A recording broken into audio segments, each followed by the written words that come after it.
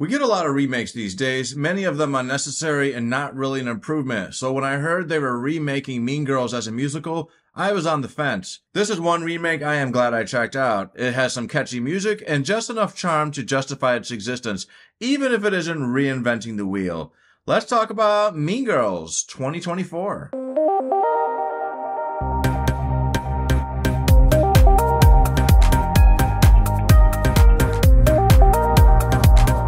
It seems popular nowadays to immediately shit all over every remake. I think Hollywood has yet to comprehend the power of nostalgia and how as people get older, they become less and less open to change. They don't want to see their childhood movies get remade because they think they were perfect how they were. Back in my day, we didn't use CGI. People were wearing ape suits and they should just go back to that. Blah, blah, blah. So yeah, that's how I think some people saw them when they constantly complain about every single remake that is made. Sorry, it's just how you come off. But remakes are not necessarily a bad thing. Sometimes they are good. Sometimes they lead to something better. Hell, if we weren't doing remakes, we wouldn't have the two amazing stellar Dune movies that we just had. So yeah, there is room in this world for remakes. Mean Girls 2024, that's what I'm gonna call it because I'm not sure what else to say about it, stars Angourie, Reneé, Rapp, Christopher Briney, Jaquel, Spivey, and these people. Oh, and also Tina Fey and Tim Meadows came back and they're playing the exact same characters. Very happy to see that. Yes, very happy. By the way, just like the original movie, this movie is the brainchild of the brilliant and hilarious Tina Fey, or as I like to call her, Liz Lemon. Ain't no party like a Liz Lemon party because a Liz Lemon party is mandatory. I'm usually pretty hesitant with musicals, but I don't really have a good reason to be because honestly, most of the times where someone has showed me a musical or I've watched one, I've ended up really liking it. When my best friend showed me The Greatest Showman, I was very impressed. I was very impressed with the movie Hairspray. I really liked Sweeney Todd. And I was very impressed with the music in this movie. The style of music is modern. It fits this kind of generation. And I thought it worked out really well. I was very concerned about taking a movie like Mean Girls and turning it into a musical. I was like, what the hell? What do you mean a musical?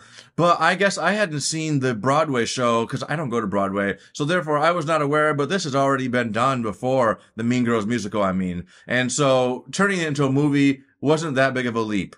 By the way, I want to give a shout out to Avantika, who plays the dumb girl in this movie, the role that Amanda Seyfried played in the original. Avantika girl, you did great. You were hilarious. And your singing voice is on point. She has a really good song in this movie, and she is just very, very funny. She was hilarious. I loved her. Good job, Avantika. Thumbs up. Story-wise, this is the same movie as it should be. It would have been very strange for them to change parts of the story. I will be honest though, it's probably been 10 years since I saw the original Mean Girls. So if they did make any changes, there's a good chance I wouldn't notice because I don't remember every single story beat from that original movie. But that being said, I recognized almost every single scene that happened in this movie. So I'm pretty sure they kept it all the same, other than the musical twist, of course. And anyway, the story is intact. I thought all the actors in this movie fit into their roles pretty well, you know, and they had some big shoes to fill because the original movie is such a cult classic at this point. It's actually quite brave to take on these roles because I would be hesitant. I'm also feeling very bad for the people that take over for Harry Potter. You guys, whew, be careful, be careful.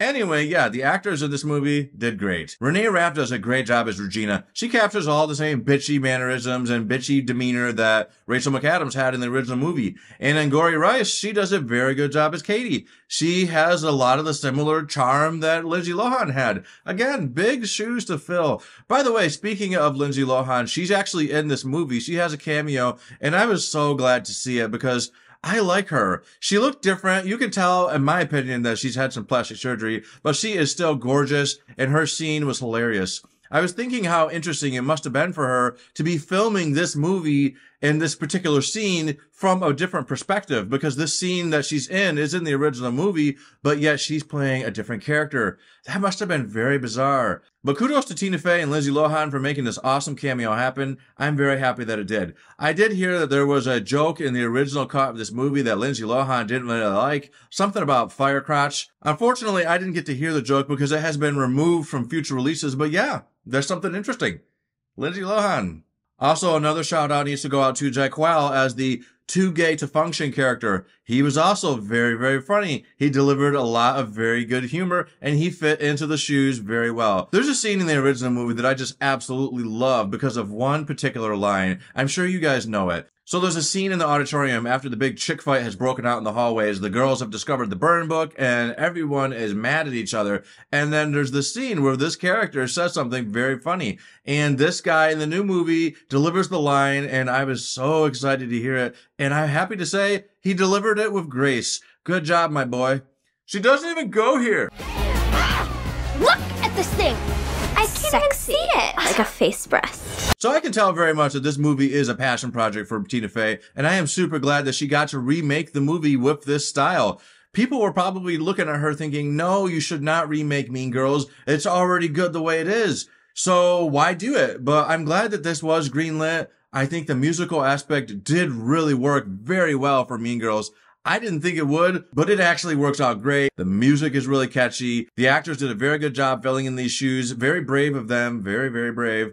Great job all around with this cast. Great job, Tina Fey. So in my mind, there is room in the world for the original and this new remake. I think they can both exist simultaneously, and they both have their own benefits. Maybe you're not in the mood for a musical, so then you can watch the original one. And if you are in the mood for a musical, you can watch the new one. And I think you're going to enjoy either version. So for me, I'd give this movie an 8 out of 10. I really, really enjoyed it. By the way, if you want to see this movie and you have Paramount Plus, it is available to watch on that streaming network. Something to think about. Have you seen this movie? Do you plan on seeing it? Are you against it because it's a remake and you just really don't like remakes? If you feel that way, I urge you to reconsider because this movie has a lot going for it and it is worth your time. But that is my opinion. What do you think? Did you guys watch this movie yet? Put your thoughts in the comments and let me know. Did you like it? And also, did you like this video? If you did, please hit the like button. And do you want to hear more things from me? If you do, then you should subscribe to my channel. And that is all I have to say. Until the next time, folks. Later.